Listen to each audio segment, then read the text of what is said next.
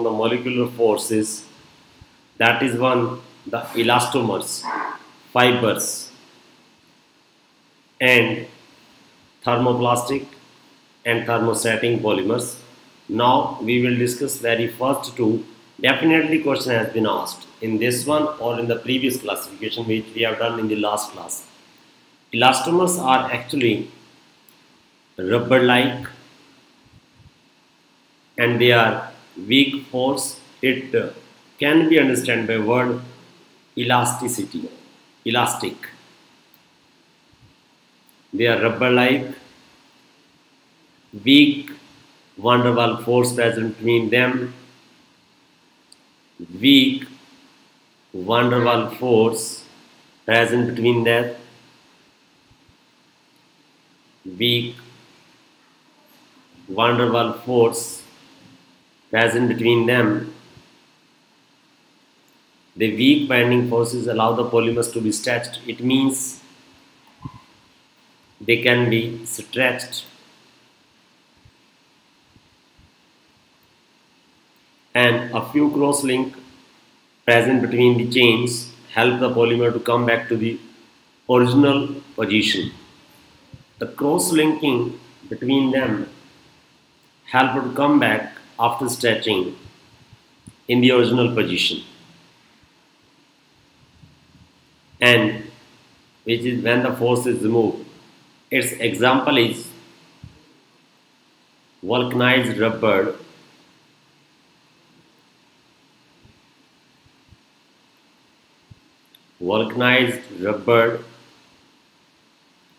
Buna N, Buna S. This chapter is having a lot of differencing. The difference will come between elastomer and fiber. Now we will discuss the fiber. Fibers are thread-like.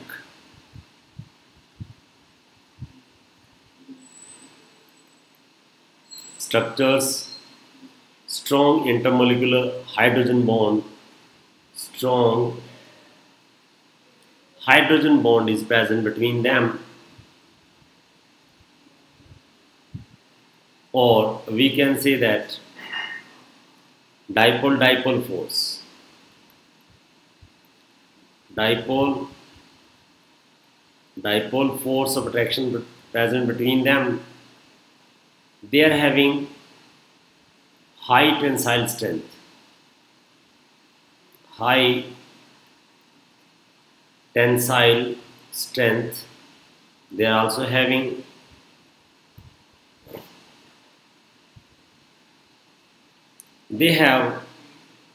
high melting point also.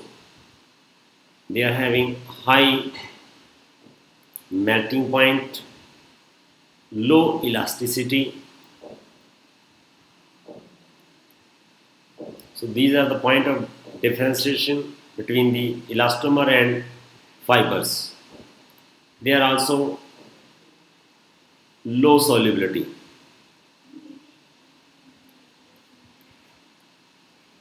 And their example is polyamide, that is the nylon 66 which we have made, nylon 66.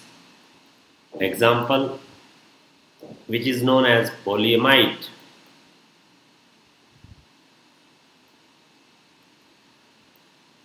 Polyester, like as terylene. Next example is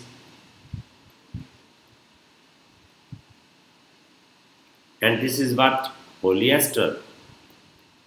Now in next we are turning to the thermoplastic and thermostatic. We are going to differentiate between right now. Now thermoplastic polymers, they are linear. You can say that slightly branched.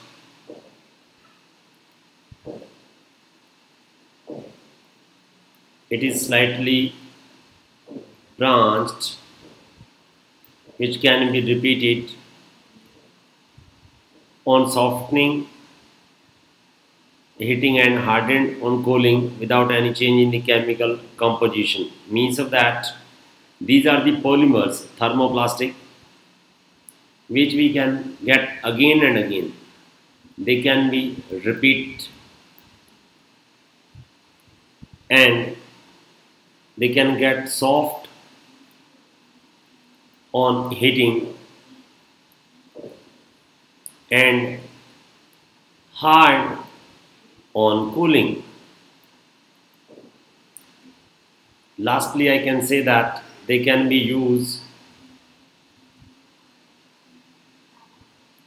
again and again, and its example are these polymers have moderate force of attraction between them, and force of attraction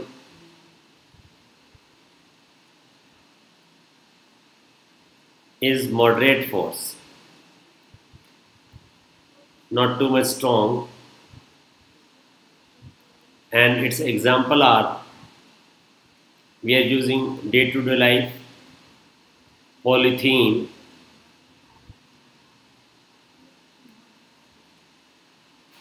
PVC, polystyrene, and whereas in the thermosetting they are heavily branched. They are heavily branched, which on heating undergoes extensive cross-linking. When we heat them, they will go to the extensive cross-linking. Extensive cross-linking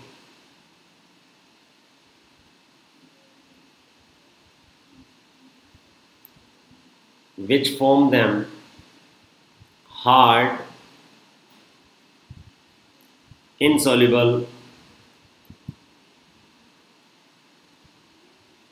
and infusible mass.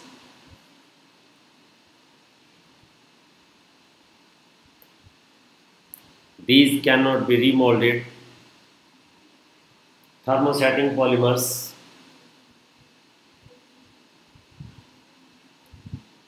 cannot remolded.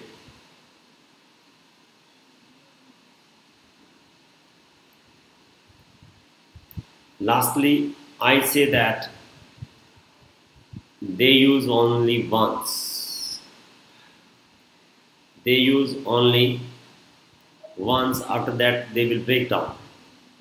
And its example are bakelite, like as handle of cooker, they are made up of it. Once they will broken down, they cannot be used with the fabric or like that. And next example is urea, formaldehyde resins,